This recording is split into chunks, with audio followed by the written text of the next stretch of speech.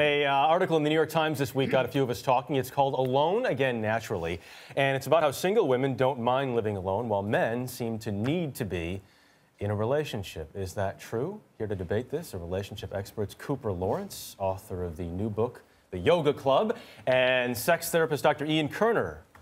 Hello. Good morning to both of you. Good morning, guys. And you're going to answer this unequivocally, right? Yes, like absolutely. There is a true answer here. There is. What you is think it? so? Yeah, the answer is women are much better at being alone than men are. They're much more social. They know how to find resources. They tend to have more friends.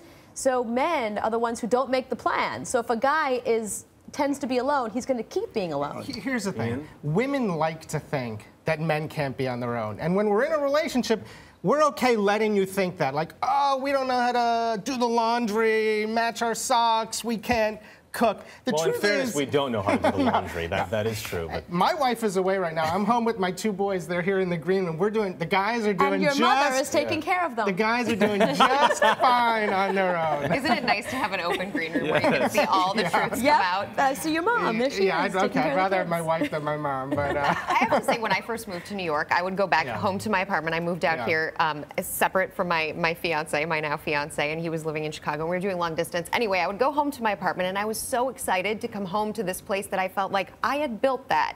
And I don't know if that's associated with this article or this study in any way, but it's a big deal. No, environment definitely plays a role. If you go to like a single guy's apartment, I mean, he loves it, it's his man cave, but a man tends to stay in his man cave more, and socially they don't call up the neighbors and say, hey, come on over and have a drink, or I'm having a party. Usually it's the women who make those plans. And when couples separate, especially older couples, you find that men tend to be less social, so age is a factor as well. You know, I don't know that. I know a lot of divorced men who are getting out there. Yeah, they come back to their man cave, but they're out there having a lot of fun. You know, I think the one thing that we shouldn't do with this study is glorify being alone. Because in the end, humans, like any other mammal, are social creatures.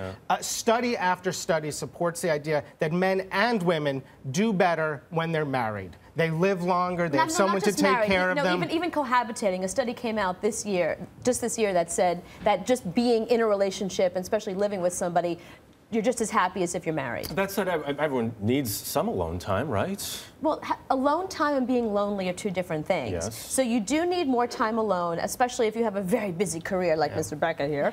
But you know, most women are usually okay with it because they know how to surround themselves in social environments, and when things go wrong, they know how to find the resources to help them feel better. Women have relationships face to face, so we practice being emotional with each other. Men have relationships side by side. We definitely don't practice. Yeah, we don't practice that, do we, Rebecca? Oh no, never. But we're happy to have another guy come over and sit with us on the couch and watch the game and have a hamburger. But and who's making those plans? Are you calling a friend? Is he calling you? Okay. We're shooting an email and getting together. You coming? I'm coming. I think the other thing is that and then men, but then when they're there, what do they say to each other? They talk about the game. They don't usually talk about their emotions. They don't connect the same way women do. We're fine. We like to talk about the game. I mean, I'm just fine with my emotions. But you know, statistically, also, men have a higher chance of remarrying. I mean, for all our talk of cougars and younger women, older women hooking up with younger men, the truth is that's the exception, not the rule. And there's a much larger dating. It's because they like being in a pair. So they're willing to accept somebody into their life that maybe isn't the best for them. Settling. There's just a much larger women are more likely to go on like a journey, like eat, pray, love, and go discover themselves. I feel like we're being bashed all morning long. You know, I'm feeling vulnerable. I don't like that. We're going to have to change that in the next segment, guys. We're going to have to settle it there. Okay. Ian Kerner and Cooper Lawrence, thanks so much to both of you. Thank you.